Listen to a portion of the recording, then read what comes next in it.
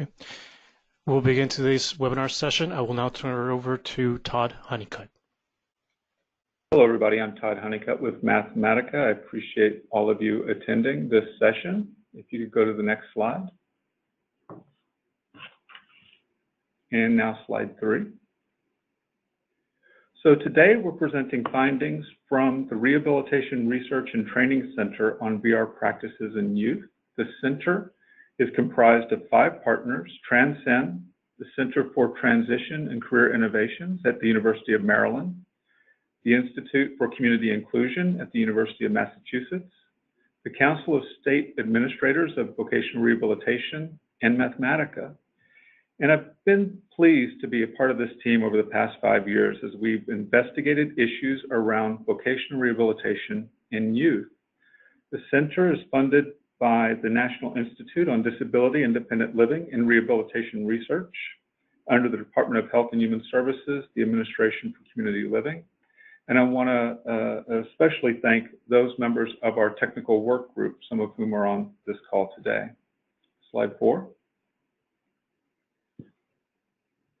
Today's webinar will summarize our work to date on transition practices, what we've learned on collaboration and partnerships, on VR counselor best practices, on data analytics, as well as specific transition practices. And what we want to do is present our findings around these areas at a fairly high level because we don't have a lot of time, but we do want to point you to further resources for those who are interested. Now, we've conducted our research at an interesting time. At the same time, or about the same time that we started this center, WIOA, the Workforce Innovation and Opportunities Act, was passed. And that's really changed the environment for transition, for evidence-based practices, for collaboration.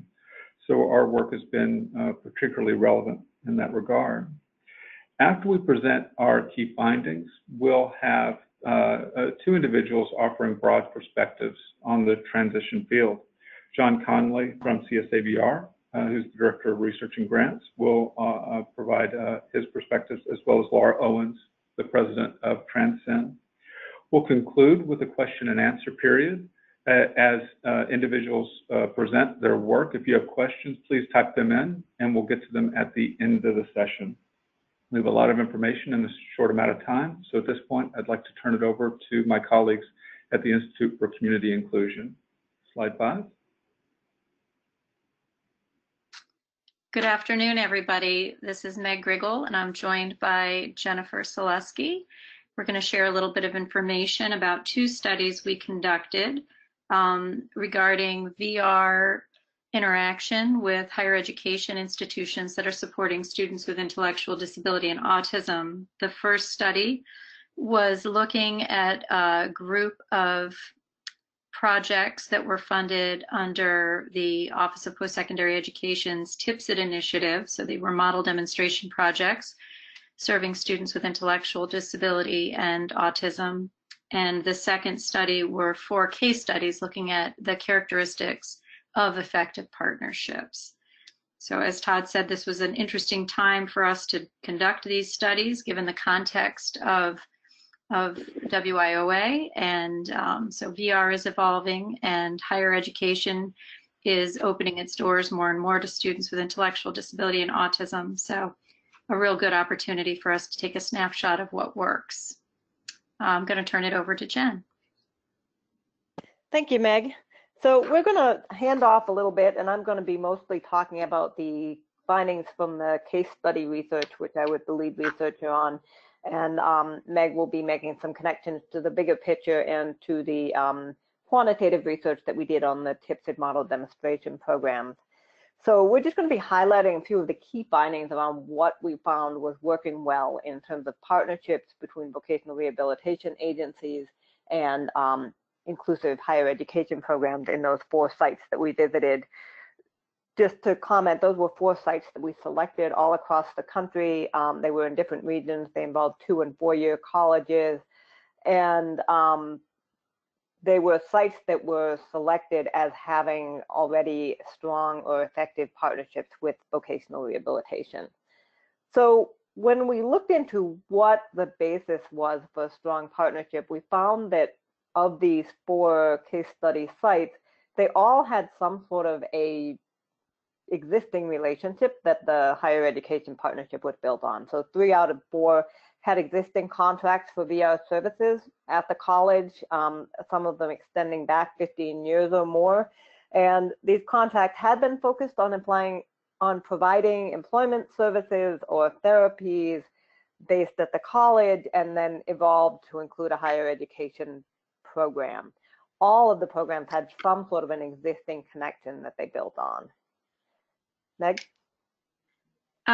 One of the things that we saw about these partnerships, because they had existing relationships, they really did have to reframe this new partnership, leading them to maybe broaden their scope of intended outcome, and really grapple with some of the assumptions that both sides may have had about the other's role in these partnerships based on their previous experience. So we definitely found that while the existing partnerships were beneficial, they certainly needed to change in order to make these partnerships effective. Next slide. So I'm going to pick up again here. Another key finding was that all the partnerships were based on strong sense of shared values, but also understanding each other's goals and processes and how that differed from the other partners. So the shared goal was really being centered on the individual, the student, and supporting their success. Both partners were on board with that, but then they also had an understanding that VR was very focused on employment outcomes. So the colleges needed to keep in mind that they needed to make a clear connection between higher education and employment for the VR agency to be able to really put its support behind the initiative.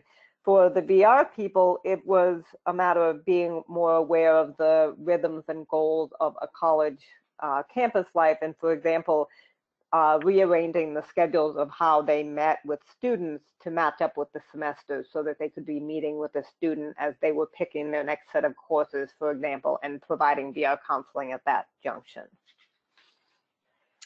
Yeah, this is Meg again. As they built these shared understanding of each other's goals and processes, that really did take some time. And many of the IHEs indicated they had to do some work to help their VR counselors or other contacts, the VR services, understand how an academic course load, taking an English class or a poetry class or something that isn't directly related to employment on the face of it, actually did enhance students' potential future employment.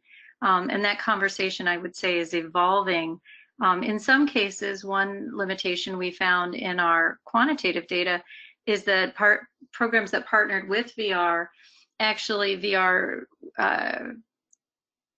indicated a preference for more segregated instruction that sounded like the course was more related to employment, as opposed to an inclusive course that may have sounded more like a liberal arts topic. So again, as these programs that were working well together learned more and valued each other's contributions, those seem to change in a positive direction. Next slide. So we had some particularly interesting findings around the role of communication. This was the thing that came up most often when we asked directly what was essential for your successful partnership. It was all about communication. And this included formal communication structures such as serving on each other's advisory boards, having some sort of a cooperative agreement or memorandum of understanding that set in place the partnership's common purpose and objective, and holding regularly scheduled meetings anywhere from monthly to quarterly to a couple times a year with staff across both partners. But then, next slide, please. What was even more important was the daily informal communication. This was really even more essential to an effective partnership. And staff, the ground level staff, like the VR counselors and the staff at the Institute of Higher Education that were directly working with students, were often in contact with each other daily or even multiple times a day by phone, by email, by text, keeping in touch as issues arrived, and really having that kind of real-time connection. And that was really important to the success of their work with the students. Next slide. So one of the big aha moments from doing these two studies was how important it was, how we collect the data really changed what we knew about these collaborations. The quantitative data reflected that the TIPSIDs met quarterly or monthly primarily with VR staff. And until we did the case studies where we saw how frequently the informal communication came to be, we really didn't understand the level and the impact of that kind of communication. Next slide. Oh, sorry, can you go back? Thank you. Another lesson learned was really how important some structural aspects of these partnerships were. In many places, they had dedicated VR counselors that were solely focused on the programs. So they had relationships with the staff, they had relationships with the student, they had long-term understanding of what the goals and outcomes were going to be. And that seemed to really be a primary factor in their success, according to not only the people on the ground, but also the regional and state level VR staff noted that as a positive. Next slide, please. So all of this formal and informal communication, the involvement of dedicated staff, really built up a situation where the VR and higher education staff saw themselves as being one team working on behalf of the student. So they came to really have relationships with their teammates across those two entities and roles, and feel like they were really working together as one group. And that was really important to supporting students and maintaining that communication and coming together whenever challenges arose with a particular student. Next slide, please. So a couple of important aspects of success that came out of the vocational rehabilitation involvement with the higher education programming. One was that support from VR opened up access to higher education to students who were not able to afford it on their own. And this is one of the staff members said, the tuition assistance from VR is just huge. It's been an incredible game changer because it makes inclusive higher education no longer a rich kids club and really opens the door to a much more inclusive possibility. And this kind of equitable access is also backed up by the data from our quantitative survey, which showed that programs that had more partnerships with the stronger partnerships with VR had younger students and a more racially diverse profile of students. Next slide, please. Another area of impact was on the transition process from college to employment. This is another place where that partnership really became essential. Oftentimes, the higher education program would have staff that would support students in their employment experiences while in college, and then there would be some sort of a handoff across the partners during the last year of college so that then the student could hit the ground running in competitive employment upon exit from college. There were clear timelines and expectations of how this was going to happen, and the effect of this can actually be seen in our quantitative data on the student outcomes across programs, in that we saw a higher rate of employment at time of exit among VR partnered programs than the rate among those that did not partner with VR. We didn't see this same effect while students were in school, but that is consistent with the qualitative data showing that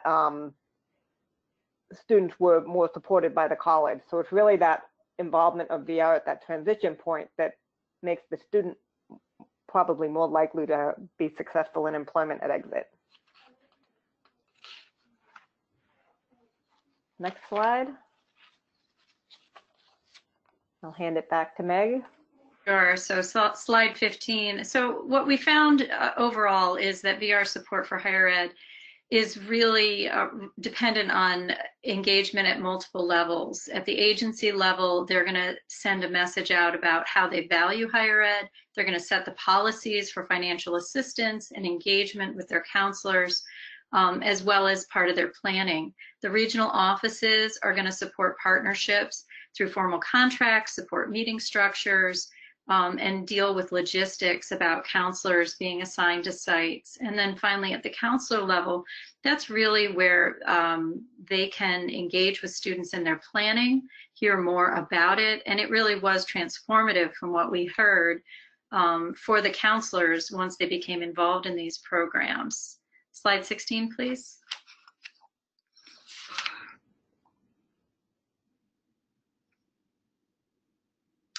So just to wrap up, what we find for the implications of these studies is VR counselors who were involved really did find it a transformational experience, and that really did believe that it enhanced students' employability.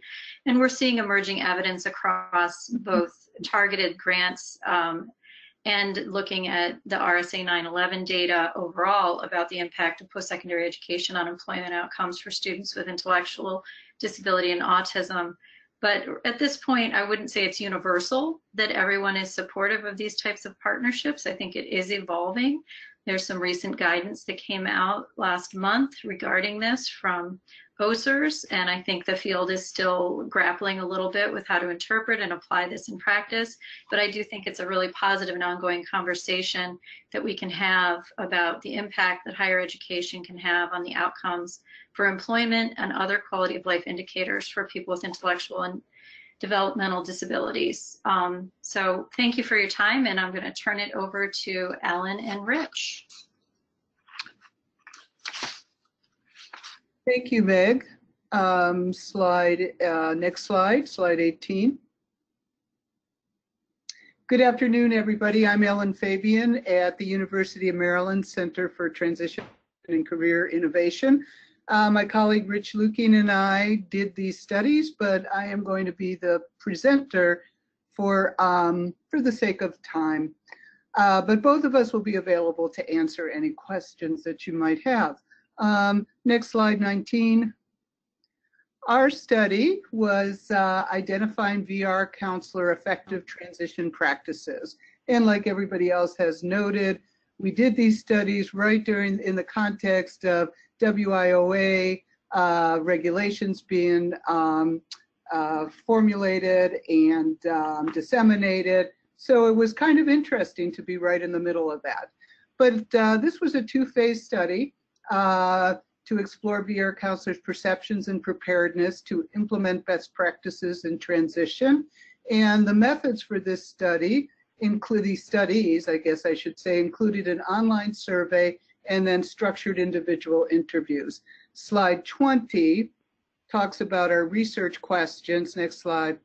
So two research questions that guided the two phases of the study. The first was, what are the perceptions of state VR agency counselors on transition-related practices regarding their importance and their preparation to perform them? And this was essentially an online survey of 500, we had about 500 SVR, State Vocational Rehabilitation Agency counselor respondents. And then phase two, the research question that guided this study was, what strategies and challenges do a sample of state voc rehab agency counselors identify in their implementation of transition practices under WIOA? And for this one, we interviewed about 30 state voc rehab agency counselors.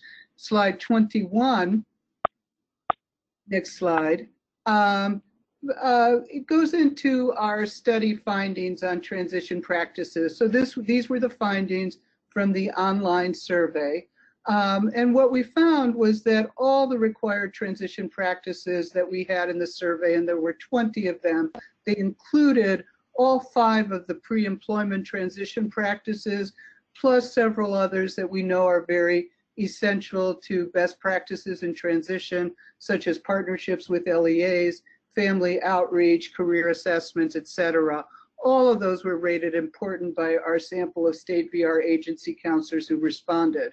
However, the second finding, we did note a significant gap between ratings of how important these counselors identified this transition practice as being to them, to their success, and their preparedness to perform that particular practice. We did find the third finding, VR counselors with specialized youth caseloads rated themselves more prepared to deliver all of the transition practices that we assessed, including those pre-employment transition practices. And we concluded in that one of the implications was the need for ongoing training and professional development at the local level to build the capacity of VR counselors and their partners, because many of the pre-employment transition services, as well as the other transition practices, require partnerships with local provider agencies, local school systems, etc. So there was a need for this ongoing training and professional development. Next slide, slide 22, goes into phase 2 of our VR counselor study. And here we wanted to drill a little bit deeper to understand implementation strategies and some of the barriers encountered by a sample of state VR counselors who were implementing transition practices in their work. And for this, we conducted 30 structured interviews with VR counselors across 7 state agencies. So what did we find for phase 2? The next slide, number 23, our phase 2 findings.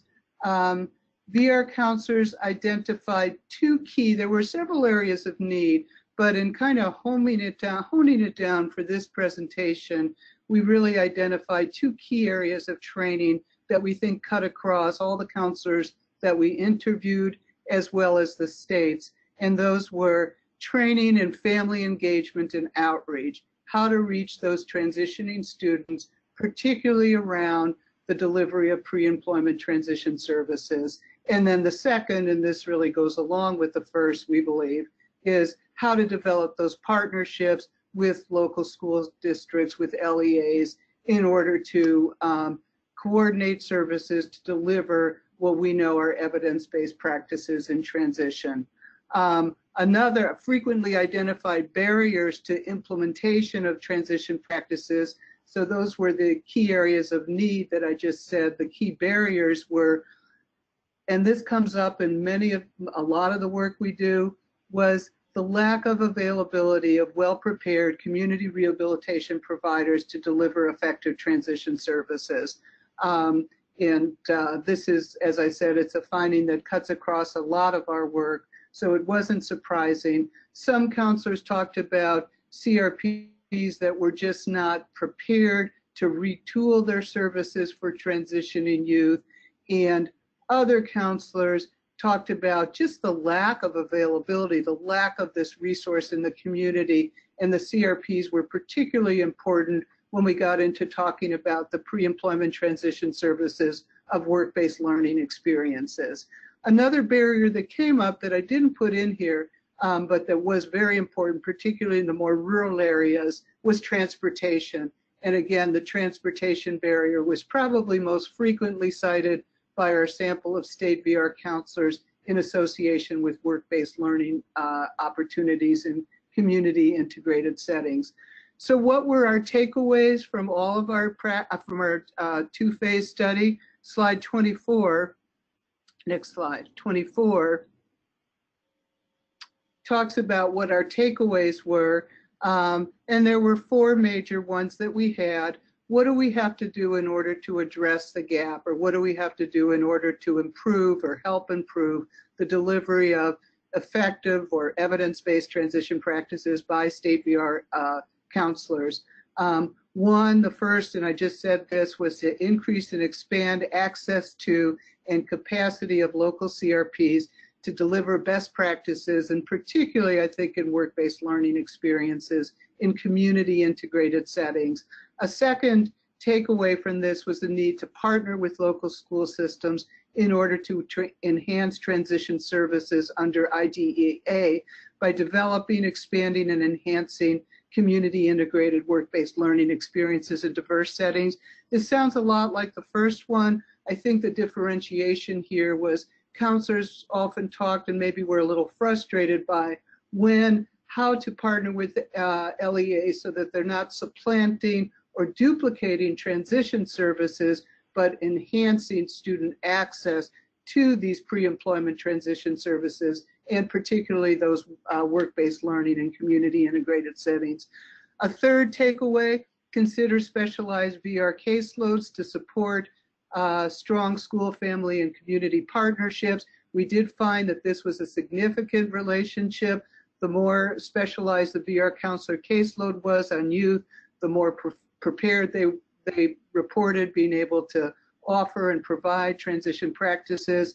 And finally, the fourth takeaway was reaching out and engaging students and families in VR via pre-employment transition services. And again, this comes through strong partnerships, through working with local school systems, for orienting families of students who are enrolled in secondary schools about the availability of pre-employment transition services, the referral and application process to VR, and the benefits really to their youth, to their students, including both IEP students as well as many of the counselors mentioned students of 504 plan students. So the final slide, slide 25, I know that this was a very quick summary, but for more information, please see the recent publication in Rehabilitation Research Policy and Education, as well as several reports that are available on the TransCen website. Thank you. I now turn it over to my colleagues at Mathematica, Purvi Sevic and Todd Honeycutt. Thank you, Ellen. This is Purvi Sevic at Mathematica, and I'm going to share today some RRTC resources that can help VR agency staff and staff at other organizations use data analytics to better serve transition age youth. Slide 27, please. So what is the value of data analytics to VR agencies? As Todd mentioned at the start of the webinar, we began our work under this RRTC just after WIOA was passed in 2014. In addition to the emphasis on transition services, WIOA emphasizes performance measurement and evidence-based practices. However, at the time, there was little rigorous evidence to support a variety of evidence-based practices, and there was varying capacity at VR agencies. Data analytic tools can help agencies identify effective practices within their own agencies, develop evidence, and inform program and policy changes. One goal that we've had over the past 5 years is to expand capacity at agencies so that agency staff can engage themselves in evidence building. To that end, our center activities have included learning how VR agencies are using performance management and data analytic tools, providing technical assistance to expand analytic capabilities of agency staff, and developing guides and tools that VR agency staff can use for data analytics. Next slide, 28, please.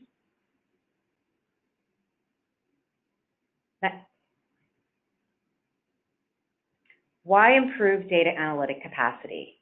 We know that VR agencies have rich data sources, and increasingly so in recent years with the increased reporting requirements. They can draw on these data using readily accessible software such as Microsoft Excel or Microsoft Sheets. Periodic analyses can help VR agency staff monitor who receives services, who provides services, the characteristics of the youth receiving and not receiving certain services, the costs of services, and changes over time. Staff can use data analytics to compare statistics with their expectations or their state's expectations, to show the effectiveness of specific services and programs, and to apply evidence-based practices. Next slide, 29, please. We view data analytics as part of a continuous program improvement cycle.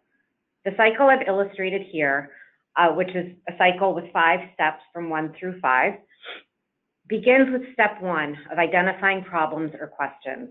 The other steps include analyzing data, using findings to implement change, all with the ultimate goal of improving client and agency outcomes.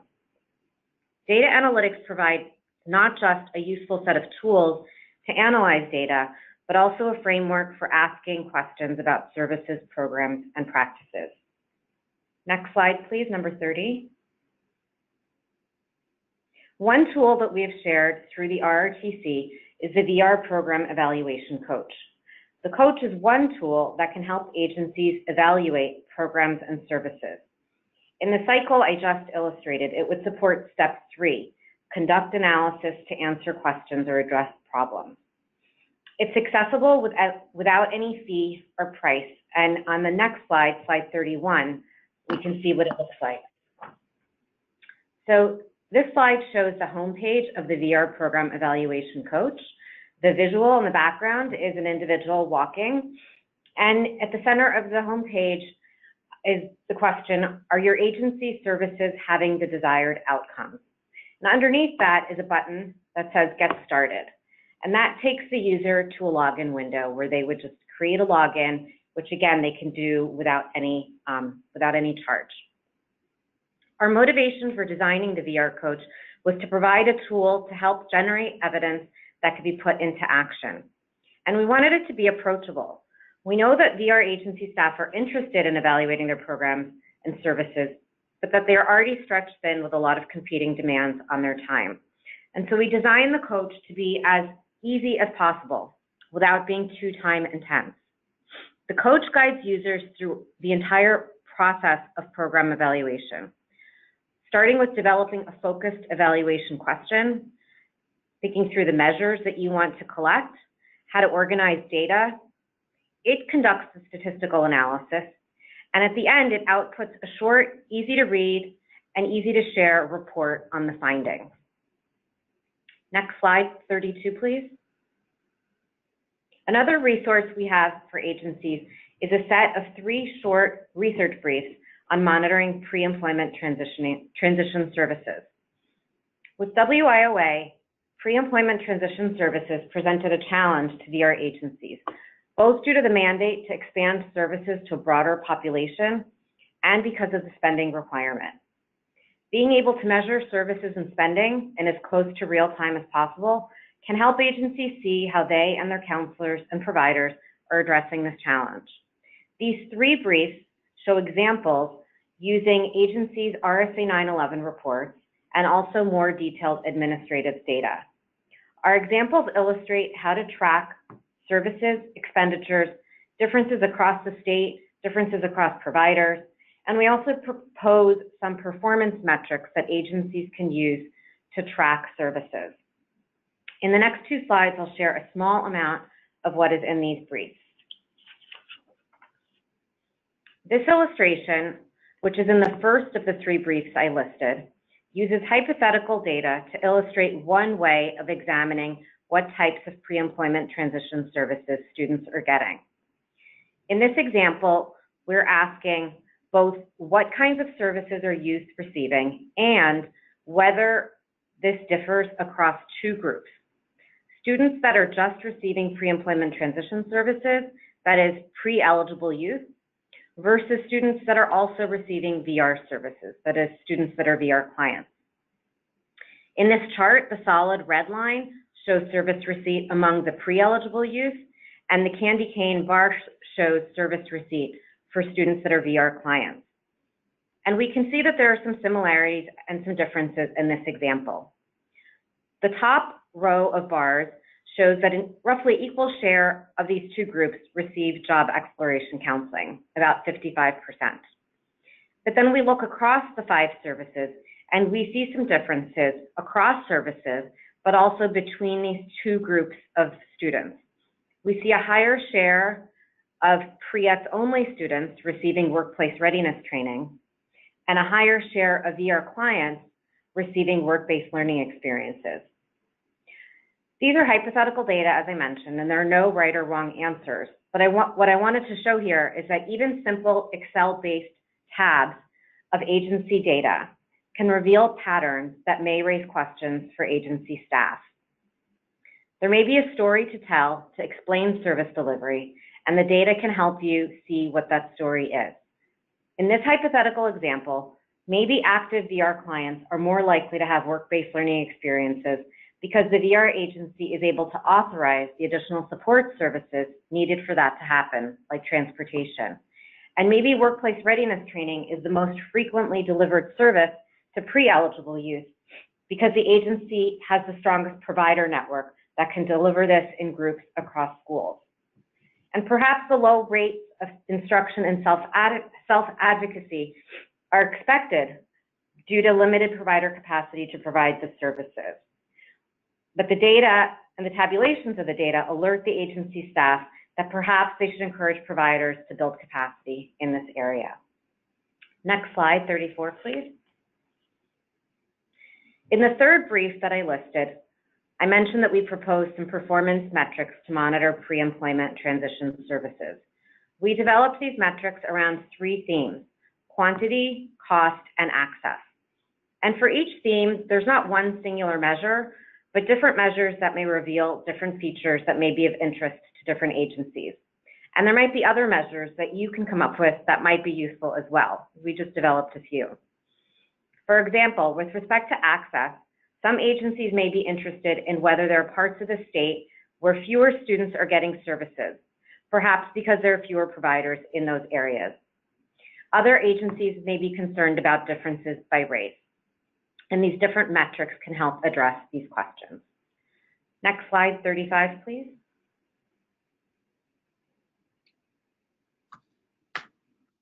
So what can you do next?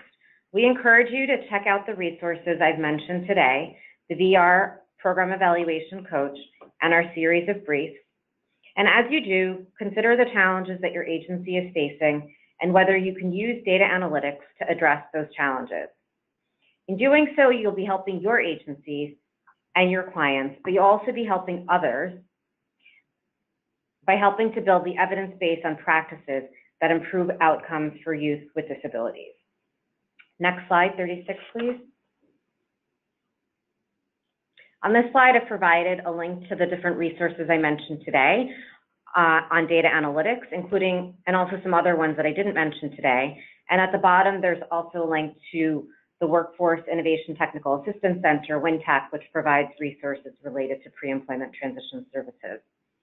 Next slide, 37.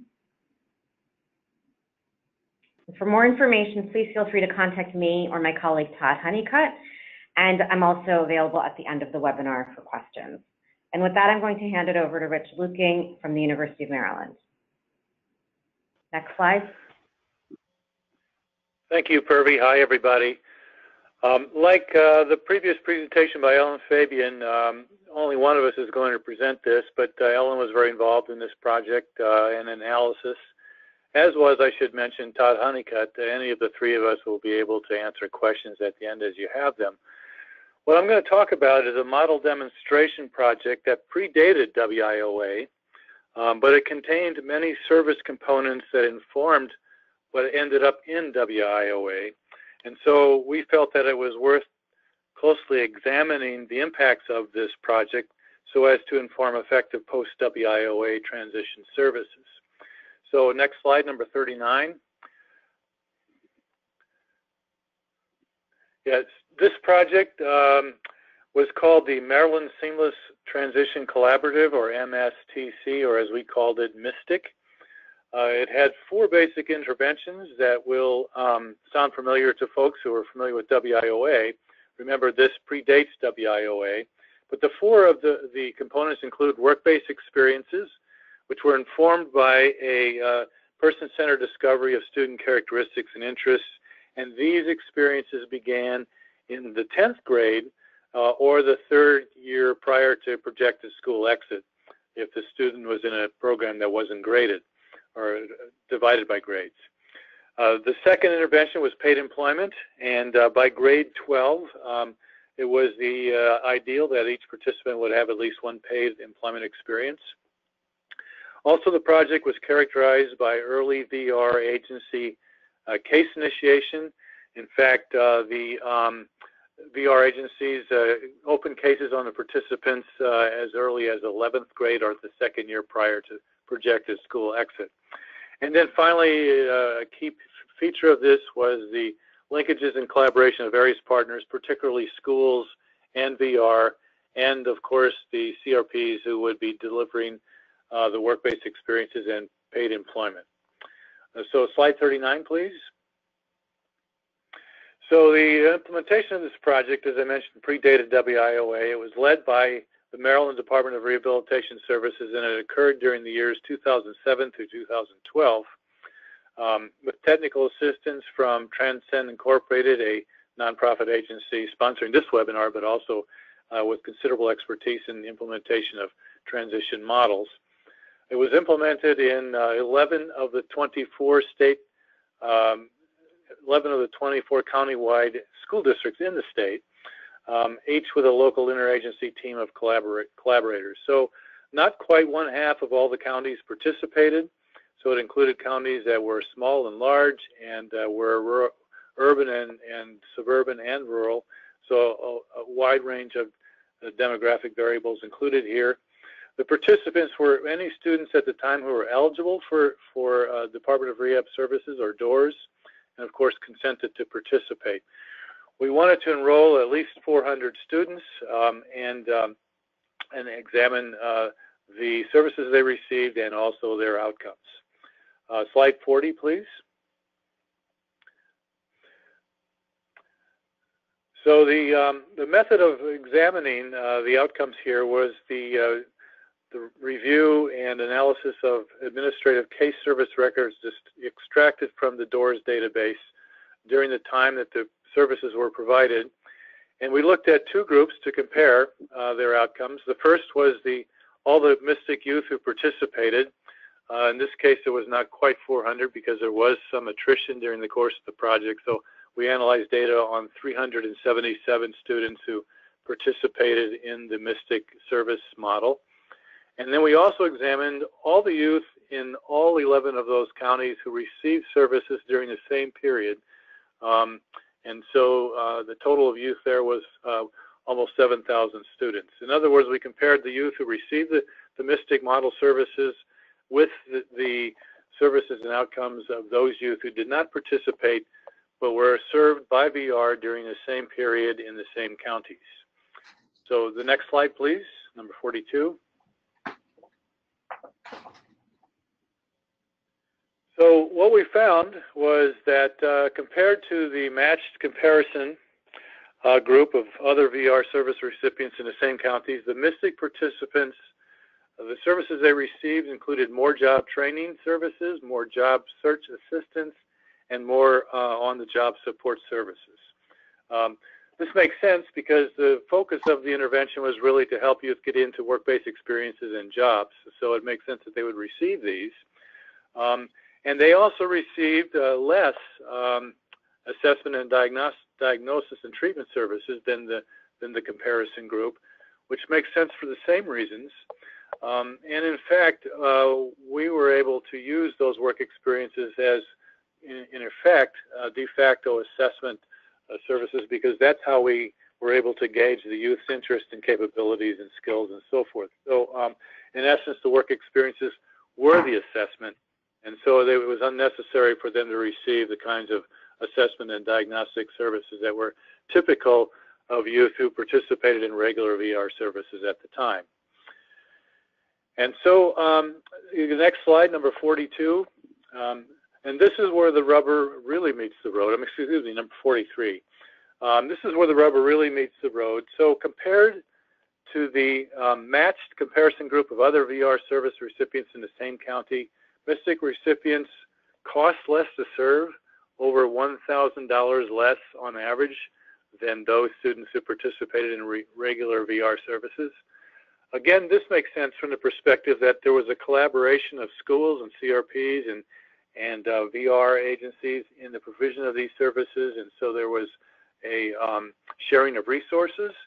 And also, since work experiences act as kind of a way of identifying students' interests and skills and capabilities and support needs, they also required less other kinds of services that might cost VR money, because we were learning about the students as part of the intervention itself. But the key finding, and this is really the biggest and most important finding, is that 55% of the Mystic students were closed as successfully rehabilitated, meaning that they had jobs for more than 90 days when their cases were closed, compared to a far less number of students, 33% of those in the comparison group were closed successfully. This is not only is this statistically significant difference between the two groups, but it is a very large difference and suggests the power of work experiences and jobs during the secondary school years for these youth, which supports the inclusion of these kinds of activities in WIOA, both work experiences and early case initiation of VR services. So if the next slide, number 44, these are some of the implications of what we found here, kind of reiterating what I just said, but the VR use of work experience category of WIOA pre-employment transition services is likely to lead to higher employment outcomes. In fact, we might infer from these findings that of the 5 pre-ed services, work experience is the one that's going to yield the best post-school employment outcomes. So what this means is that VR counselors and their service partners need to learn how work experiences are most effectively facilitated, kind of reinforcing what Ellen said earlier about what the counselors expected and what they thought they needed to know.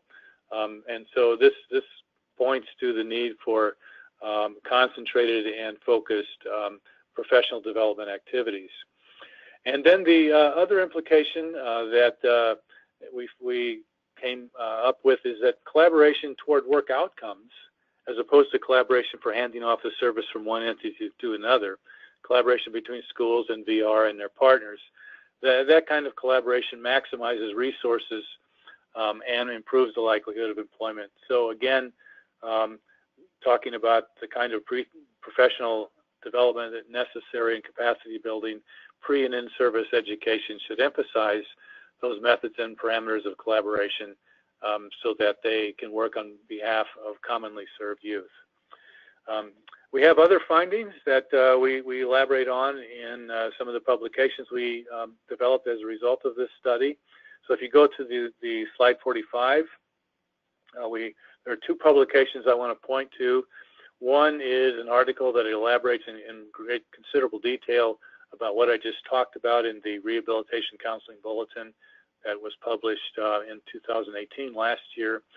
And then the other publication was published in 2015 in the Career Development and Transition for Exceptional Individuals Journal, which outlines in detail what the service was and what the Mystic intervention looked like, and how that intervention used extant research in order to develop this model and then subsequently implement it. So again, these are places where you can get considerably more information about what I was able to impart in this very brief time we have. So with that, I'll turn it back over to Todd Honeycutt. Thanks, Rich. I'm going to talk a bit about our findings related to pre-employment transition services. Over the last couple of years, we've been thinking a lot about pre-employment transition services as agencies have been implementing those services. We're curious about what they are, how it's changing the service environment for students, who's missed by these services, what outcomes will be achieved both by students and by agencies. We can't answer all of these questions, or maybe any of these questions yet. It's still early, but we are thinking about it so that we can answer them someday. The first step for us is really tracking what agencies are doing, how they're responding to WIOA requirements, what they're doing. And we've worked with state VR agencies on data analytics, specifically around pre-employment transition services. We've talked with staff about issues they've had. We've held roundtables at conferences. And right now, We're in the middle of analyzing program year 2017 RSA 911 data on pre-employment transition service delivery. It's the first year of reporting by agency, so it's a baseline. It gives us a sense of what's going on at the beginning level. There are a lot of caveats with those data, of course, because it's the first year, but even given that, I think they're informative. We don't have those results yet, but look for them by the end of the year. Slide 47. And this slide just covers the basics about pre-employment transition services, which many of you know. There are 5 required services, such as job exploration counseling and workplace readiness training. VR agencies must spend 15% of their federal funding on these services annually. And the services must be available to all students with disabilities. And by students, that includes high school students and post-secondary education students, typically 14 to 21, but there's some state variation there. Slide 48. And there have been a lot of successes with implementation to date. Many agencies are connecting with students who are pre-eligible, that is, before they formally apply for VR services, and it's really increased the number of students receiving services from VR agencies. Agencies are providing a range of activities across the 5 services. They've developed innovative programs, such as summer work experiences. There have been opportunities to create new or expanded collaborations with local education agencies, workforce agencies, and community providers. And Ellen and Rich have alluded to that, some of those issues with collaboration. There have been opportunities to increase monitoring of service delivery. Who's getting those services? Where are they receiving them? What are the differences among providers in how they're offering services? And agencies have conducted statewide needs assessments to determine current service patterns at the school level, at the county level, to identify where the need is for VR agencies to step in. Slide 49. But there are also challenges with implementation. There are concerns about reporting service delivery to RSA. These are services that there wasn't a system to track initially. So how did agencies respond and provide information to RSA regarding pre-employment transition service delivery? There's the issue of quantity versus quality. Some agencies, there's just an investment to spend the 15% without regard for the quality of their services. What's the right way to deliver those services? Who are the right students to receive those services? Issues of statewide-ness, particularly in terms of rural versus urban. We heard a little bit about that earlier. Relationships with local education agencies can be a challenge. It's not simply developing a relationship with the state agency. Each of these LEAs or local education agencies are independent or in a lot of ways. So you have to develop those relationships on a school-by-school basis. For those students who are pre-eligible, there can be a need for additional support services that can't be offered unless they're actually clients. There's the issue of shifting resources to students with disabilities away from the traditional vocational rehabilitation population, working age adults. And across the 5 service categories, there's overlap in terms of what's categorized as one versus another. Another item that should be on this list is, and we heard about this earlier from Ellen, the capacity of agencies and providers to serve students. That's been a challenge in some areas. Slide 50.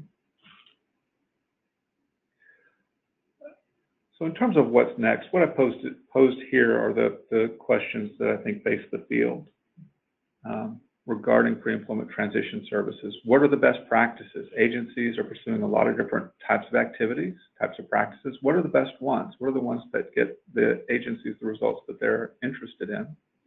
How effective are pre-employment transition services? What's the outcome for giving these services or offering these services to a large number of youth with disabilities?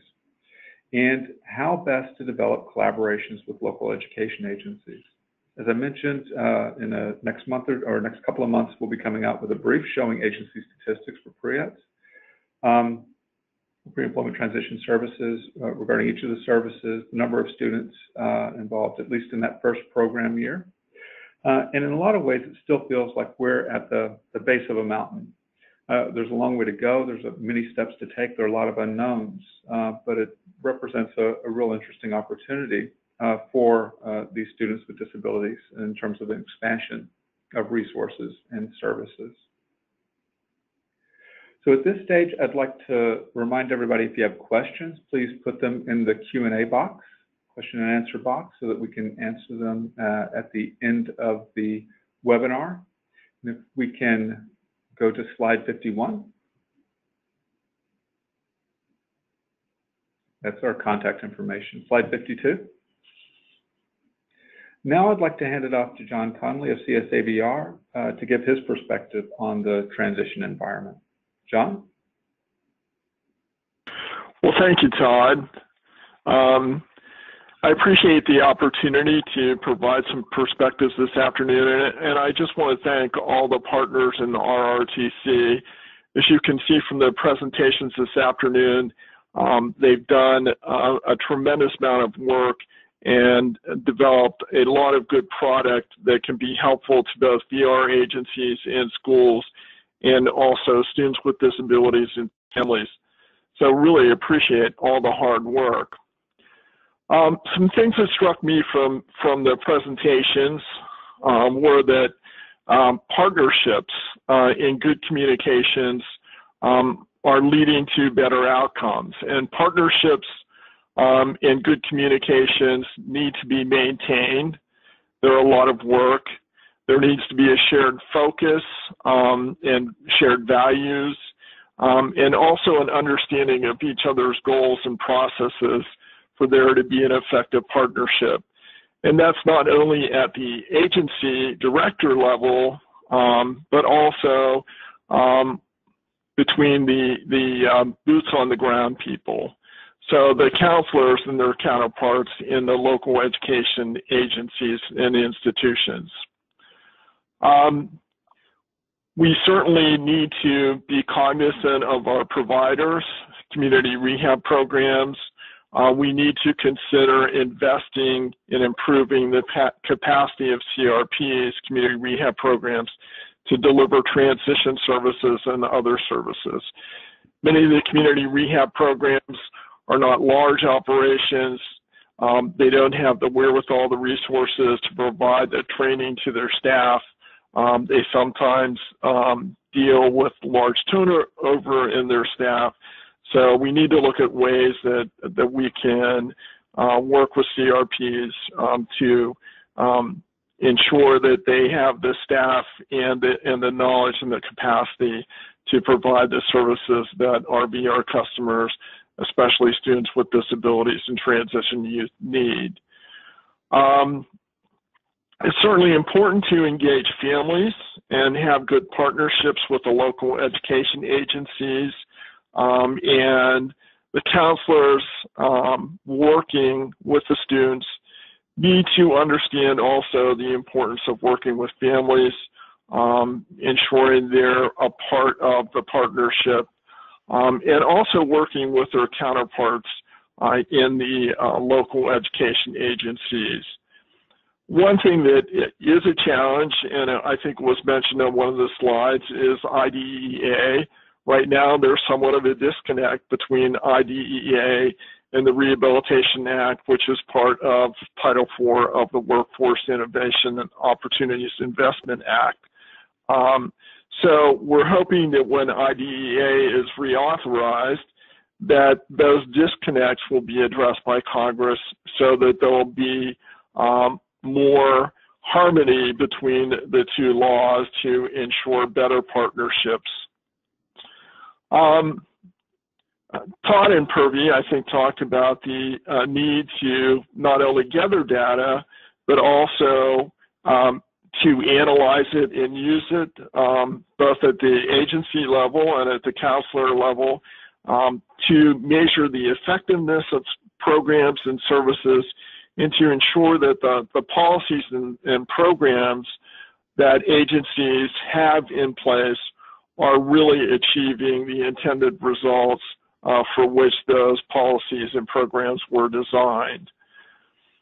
I think Rich and Ellen talked about the need to ensure a greater focus on job training and supports and less on assessment and diagnostics.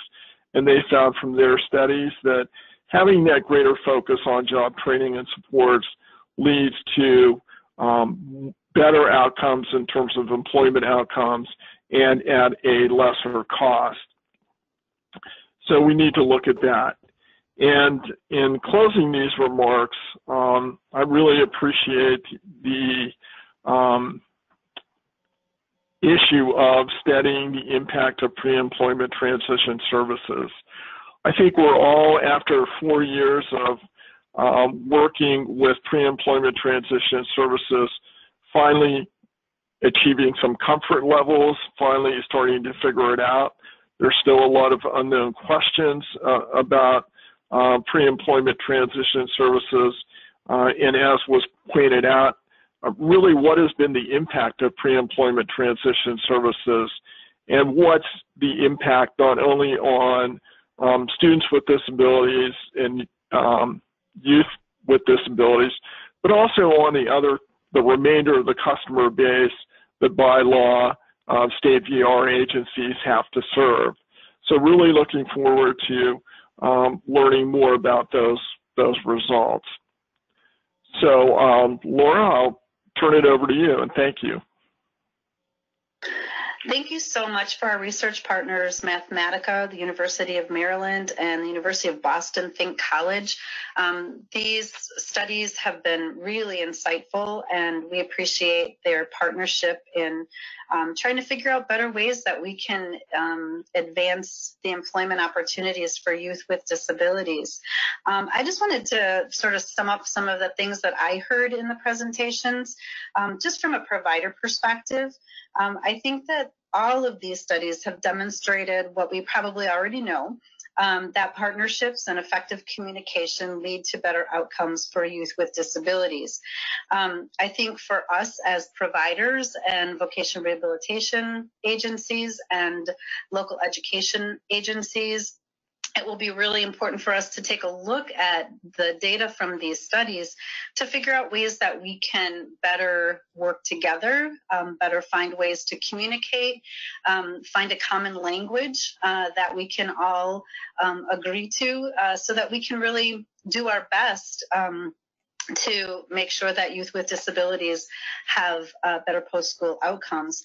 I think it's really important. One of the things that I noted in some of the discussions from our researchers is that it's important that everybody, from provider agencies to vocational rehabilitation state agencies to post-secondary education institutions, to understand that we're all focused on the same goal.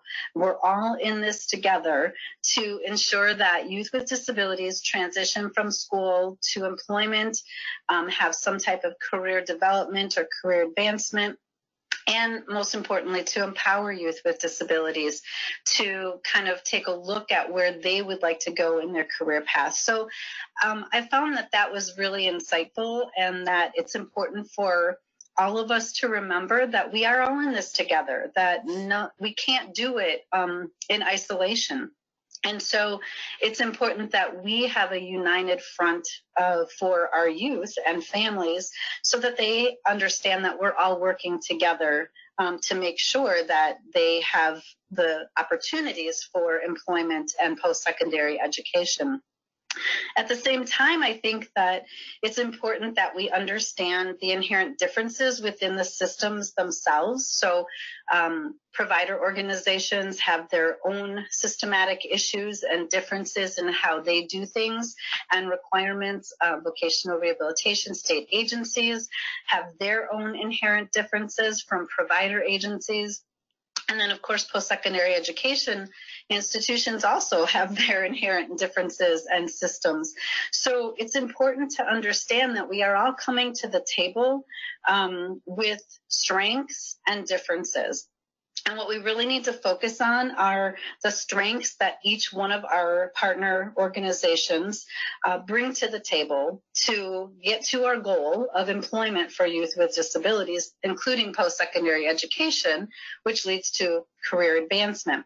So finding formal ways to communicate, coming up with terminology that is equivalent for each of the organizations, so that IEP in schools means the same thing as IEP or a similar thing in vocational rehabilitation. So understanding that our acronyms and our language might need to change, or we might need to define that for individuals and families and even for ourselves.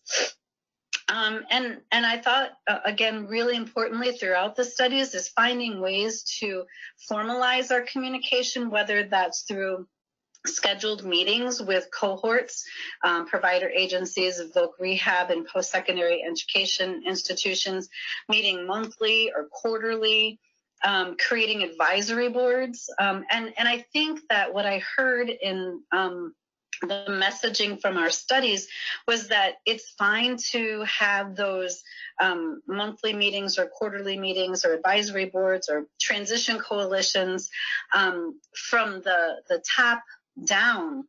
But it's also important to have those same meetings and communications and advisory boards and transition coalitions from the bottom up. So provider agencies, job coaches, employment consultants, vocational rehabilitation counselors, post-secondary education instructors should also be meeting to communicate and figure out how we can work together more effectively, as well as from the state perspective. So, you know, the state voc rehab and the state Department of Public Instruction should be meeting for those interagency or memorandums of understanding that most states have, but the implementation is where we really need to kind of follow our practice. One of the findings talked about the lack of availability of well-prepared provider agencies to deliver transition services, and I think that is such a critical issue. There can't be that disconnect between school and then provider agencies. And so while one of the recommendations was that vocational rehabilitation counselors specialize in working with transition age youth, I think from a provider perspective, we should be looking at that as well, that provider agencies may need to hire employment consultants with specific skills in being able to work effectively with transitioned aged youth and families, because we have to remember that family engagement is critical, but it's often overlooked in the adult system because we're dealing with adults, we're working with adults. And so family engagement through our studies shows that it's still really important as we transition into the adult world. So finding ways to engage the family. And so if provider agencies also have employment consultants that can effectively work with transition age youth, that would be something that I think providers might be able to kind of wrap their minds around. And because it is different. And I think the studies show that it's different working with the adult system and with adults versus working with transition age youth transitioning into the adult system.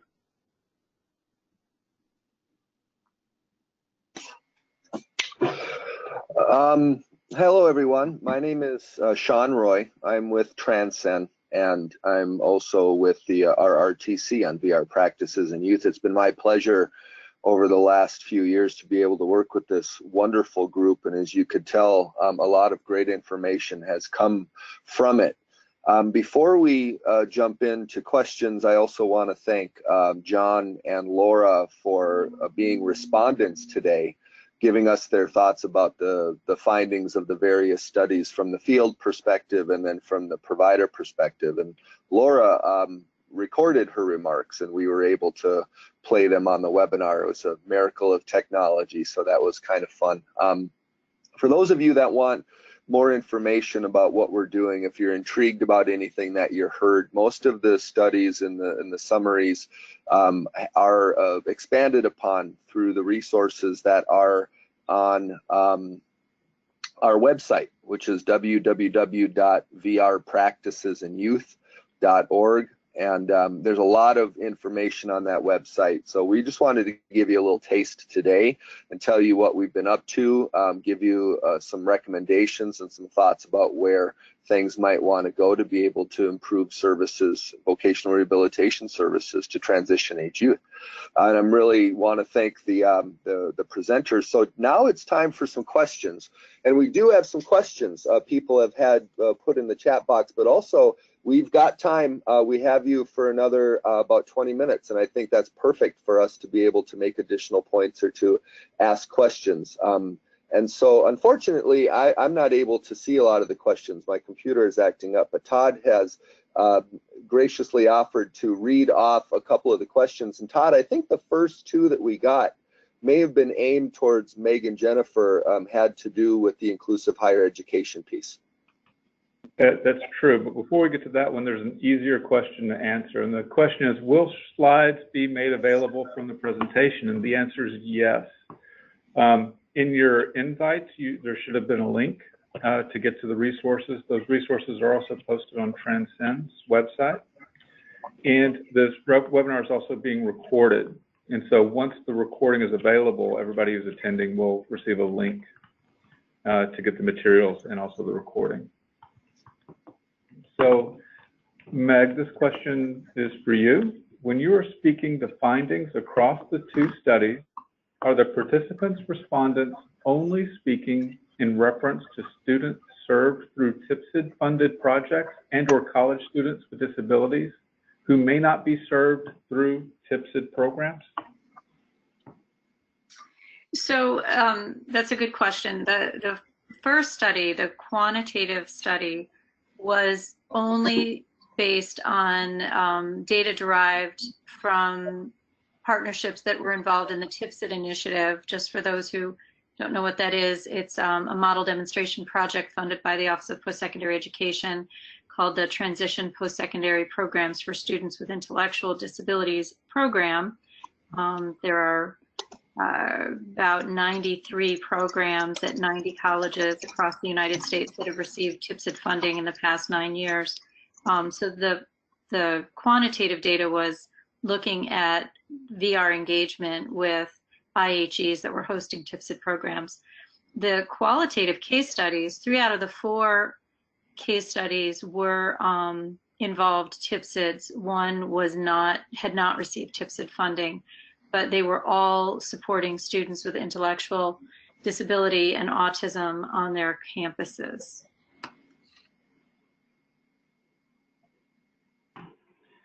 Meg, the second question for you is, were there any strategies identified that supported, oh no, actually this one's for Ellen, I think. Were there any strategies identified that supported effective linkages to schools?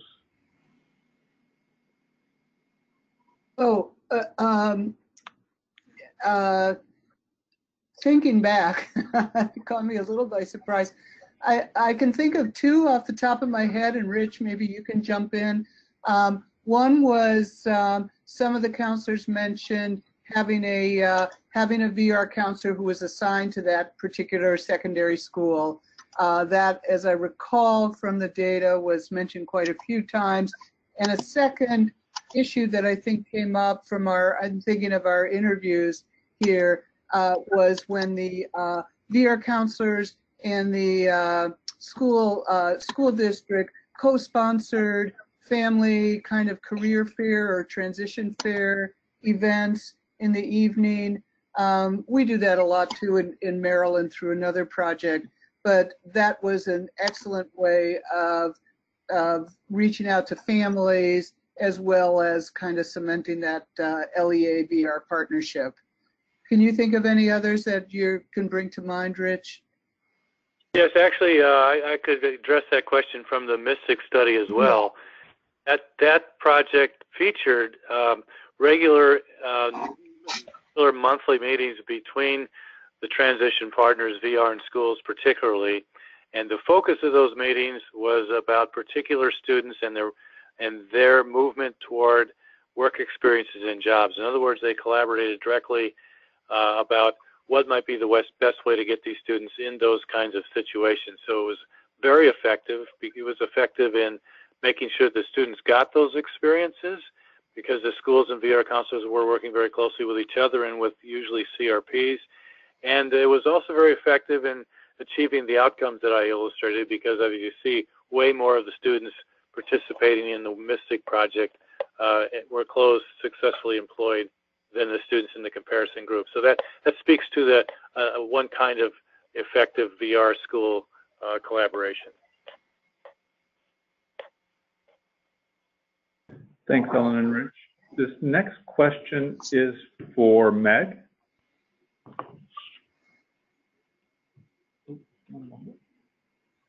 My system just went out. Sorry. Regarding the transition from higher ed to employment, is there an issue around needing to change the VR goal from education to employment? No, I don't. Well, I guess I'd need to know more about what you mean. I think VR's goal is employment. I think the pathway to that goal, as part of our work that's emerging, is that higher education is becoming a productive pathway, and one that we are beginning to explore in a way that, you know, prior to this past decade, we had not really tried. Using higher education to advance employment for people with other disabilities or without disabilities has been an effective strategy.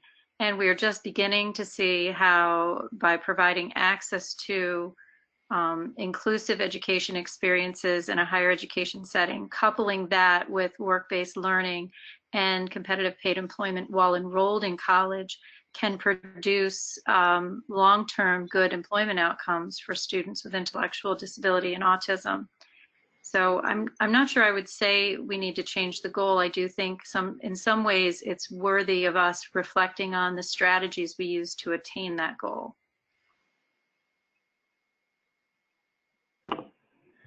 This next question is for Purvi. What are some of the challenges that agencies face with performance metrics or with data analytics? Sure, thank you, Todd. I'd say that the biggest or most frequent challenge that we heard was that of time, and not having a lot of time, or feeling like it's not just actual hours in the day, but bandwidth, because staff have so many other competing responsibilities. Having said that, we did see that there was great interest in measurement, evaluation, and I'd say the next most frequent challenge is aiming too high and questions that are really challenging. If you're not on mute, please mute yourself. There's some feedback. So I recommend starting with the low-hanging fruit. Something as simple as Microsoft Excel can tabulate data and reveal a lot. And so keeping things simple, starting simple, is something that I recommend. And I think a challenge that people face is there's just so many questions, and it's easy to get stuck on the many questions and the difficult questions that might be difficult to answer. And we shouldn't let those get in the way of answering the easier questions that might help inform, you know, along the way. Thanks, Purvi. The next question is what job exploration looks like. I don't know that I'm the best one to answer this, but it's really about the career exploration, trying to figure out what a student wants to do, what their options are. It can be group or individual in terms of the sessions. It could be career inventories, understanding the labor market, understanding career pathways, those kinds of things. I don't know if anybody else has a better answer for that question.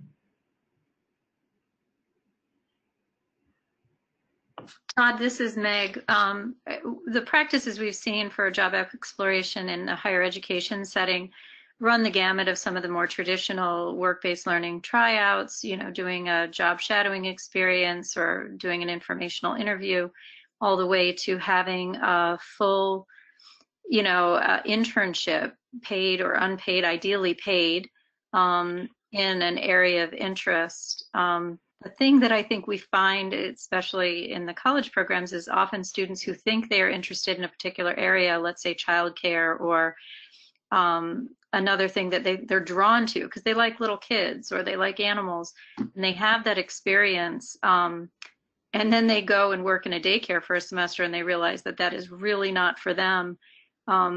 What we find is that the need to be flexible and responsive, and just because somebody said when they were a freshman in their college program that they were interested in a particular area, that they are not locked into that. And I think the key word there is exploration with intention and in somewhat time limited. It doesn't take a whole semester to find out you don't like something. So let's not set up experiences that are locked into a particular time frame. If you know within a short period of time that this isn't for you, let's revisit and find a better use for your time. So I think there is a lot of potential for vocational rehabilitation counselors and CRP staff to collaborate and discuss. That's where communication really matters. It's not just when things are going well, it's when we need to reboot or refocus our efforts in a different direction. I was going to add that we heard some examples of job exploration counseling that were even earlier or even less involved. They could be done at school, hearing, having speakers from different types of jobs talk and provide awareness about what different kinds of jobs are. It could include web-based modules where students are learning about the different jobs that are out there. And so they're not always on the job, and they're not always, lengthy experiences. Sometimes it's really a light touch. This next question is for Ellen and Rich.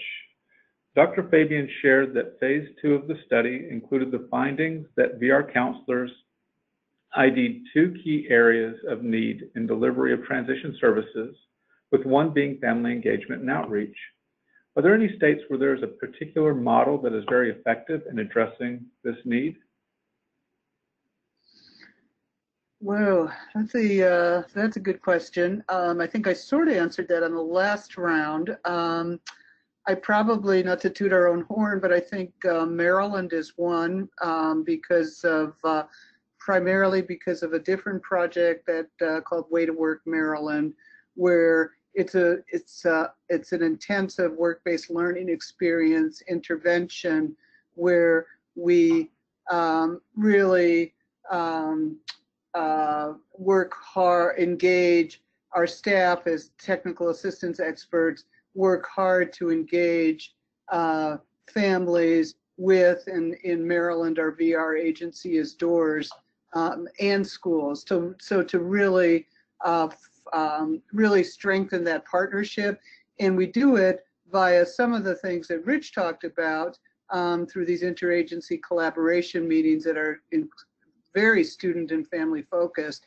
And then in the other way that I think I mentioned, which are these outreach events that are hosted usually by the LEA. Our TA staff show up to those, and we work all of us then work with families who show up to talk about, and this project again is focused on work-based learning, talk about the benefits of it, the experience, the DOORS referral and application process for pre-ed. So that's the one that comes to mind for me. Hi, this is Sean. I can hop in here too. I really have been encouraged by the focus of family engagement in some of the comments in the presentations, because we know if you're working with young people, you got to work with their families effectively. And the first thing that I always say about that is that you really can't expect people to do something they haven't been trained to do. And family engagement, we shouldn't assume that people automatically have that aptitude. So some real good staff capacity training, I think, is necessary. We're doing some work in the state of Michigan. In fact, we TransCen authored some parent training curriculum to help spread the word about increasing expectations for inclusive employment for families, but also we wrote a professional training session to help professionals improve their ability to partner with families. And so I would encourage people to be very intentional about family engagement. Assign a point person, do your research, find some people that can do some technical assistance for you. There's, TransCen has done some stuff. There's also the Family Employment Awareness Training Model, or the FEAT model, out of the University of Kansas. And out of the University of Missouri, Kansas City, they have Charting the Life course. It's lifecoursestools.com, which are just incredible free open access tools. So there's a lot of emerging materials around family engagement, and it's just a question of agencies and schools and programs just kind of embracing the challenge and finding it and allocating resources and really doing some capacity building around it. Thanks, Sean. We're almost out of time. I think we have time for one more question, and this is for the group. Could you give examples of CRPs that work with secondary school age students regarding work experiences? All of what I consider CRPs in my area will not work with anyone until age 21 and exited school due to funding. To me, that sounds like maybe a capacity issue for CRPs in an area. Sean or Ellen or Rich? Sean, I mean, you've got your own experience, or Rich? Well, I can say just quickly before Rich jumps in that, the seamless transition model, we've been kind of carrying that forward in a few states, and what that requires is some the core school interagency teams being put together, with the CRPs being part of that. So what we are seeing, we're actually seeing both. So whoever posed the question, we are seeing that as well, where the CRPs are saying, no, we don't jump in until much later. But we are seeing in some states, we've seen it, certainly seen it in Michigan, that there are CRPs, when they're invited to be part of interagency teams and participate from the beginning in a real good discovery and assessment, person-centered planning process, I think they tend to be part of it a little bit more. I think you also would see a lot more CRP involvement when they're the ones that are contracted to do the pre-ETs in the schools. So if the VR counselors are doing pre-ETs, the CRPs might not see their role as coming in much later. But I would like to hear also what pre-ETs, what Rich has to say about it.